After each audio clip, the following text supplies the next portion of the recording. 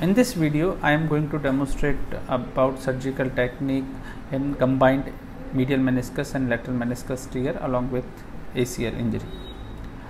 Medial meniscus is bucket handle type and lateral meniscus is vertical longitudinal type tear.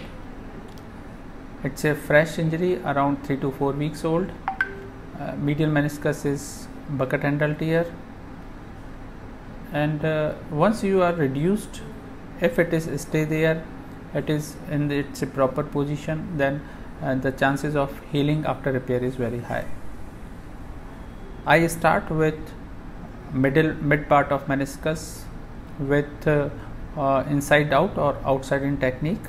In this video, I am going to show you inside out technique with pre-bent cannulas.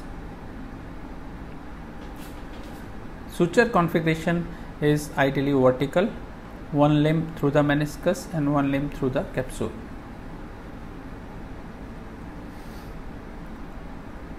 After this sutures on the upper surface, this meniscus require one suture under surface to balance it.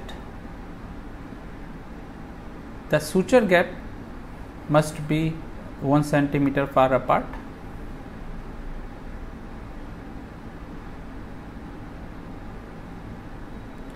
After this, use your all inside fast fix device to repair the posterior 1/3 of meniscus.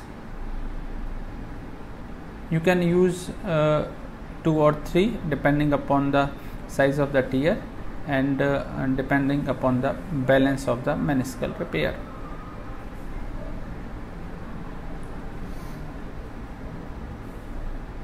This suture is for posterior of medial meniscus. Suture configuration of short oblique or horizontal type.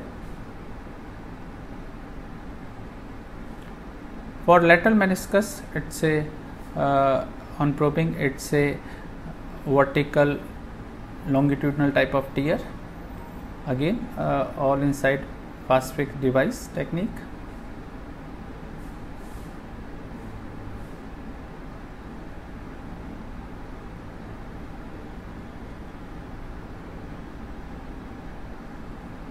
Be careful while putting this all inside fast fix device in the posterior of lateral meniscus, because the vessels are very close. That's why you all do in a flex position, so that the vessels are far apart from the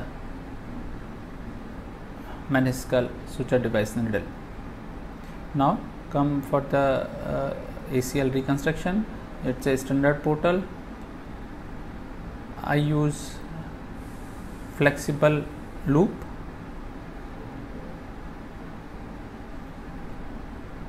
The graft diameter is around 9.5 mm.